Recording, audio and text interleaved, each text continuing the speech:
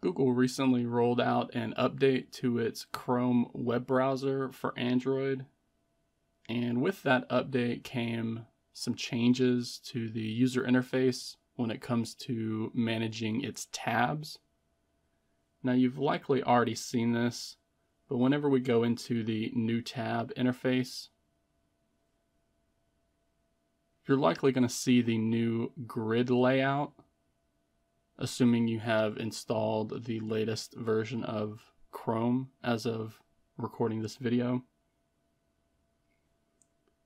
But there are some people who are not a fan of the grid layout, the tabbed grouping feature, and even the bottom tab bar right here.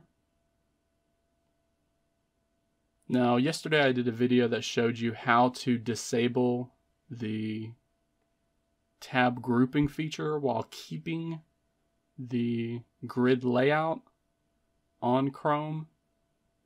But today I want to show you how to disable this new grid layout and how to take you back to the old card style tab interface.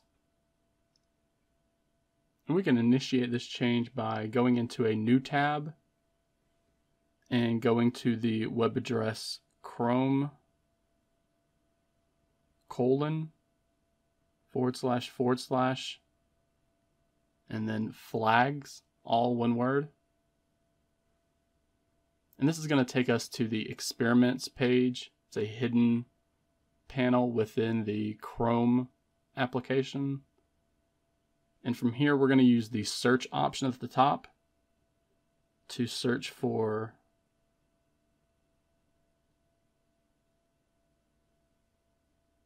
I just searched for grid, but you can search the whole thing, tab grid layout.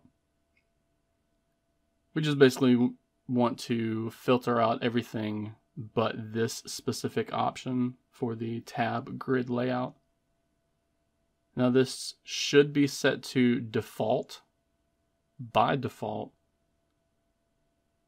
However, we can go in here and set this option to disabled, which will make the changes, but the changes will not go into effect until one, we actually relaunch the web browser, and then two, we actually force close out the application so that it can render the user interface again.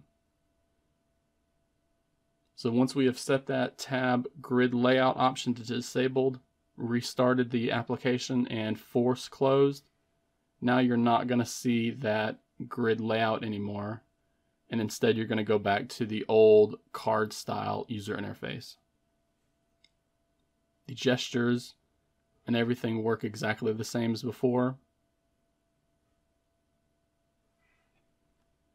But that is how to disable and turn off the new tab grid layout on Google Chrome web browser for Android.